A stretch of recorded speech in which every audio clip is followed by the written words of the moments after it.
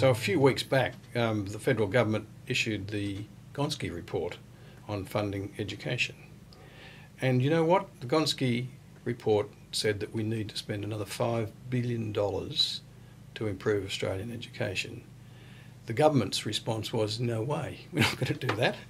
The opposition's response was, no way, we're not going to do that.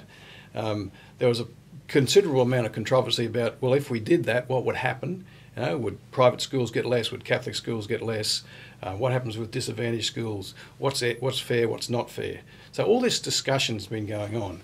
But you know what? The thing is that right now we can improve education substantially without spending any more money, just by reallocating somewhat the money that's sloshing around in the system. So educators and principals and P&Cs and all sorts of people interested in education will say there's no money sloshing around in the system.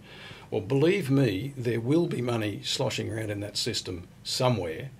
The amount of money that we spend on education, you cannot tell me that it's all being spent efficiently and on things that give the biggest return for the money. In the last decade, there's been an enormous amount of research into how the brain learns, the field of cognitive neuroscience. And out of that research has come some technologies. There's a number of them, but there is one particular technology that stands out head and shoulders above all the others that can be implemented in schools, which can make a significant difference to the learning outcomes of all students. And what it does, it actually works on the students' learning capacity.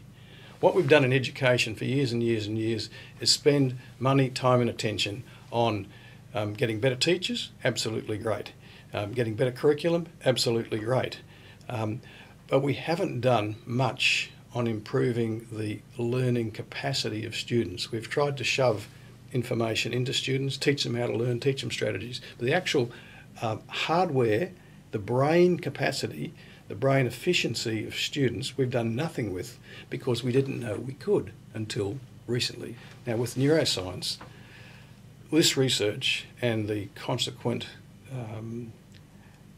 emergence of these technologies, we can now improve the capacity of students to learn. So all the good stuff teachers are doing, all the good stuff curriculum does, will fall on more fertile ground. The technology I'm talking about is a program called Fast for Word. It's been used now in well over 6,000 schools around the world.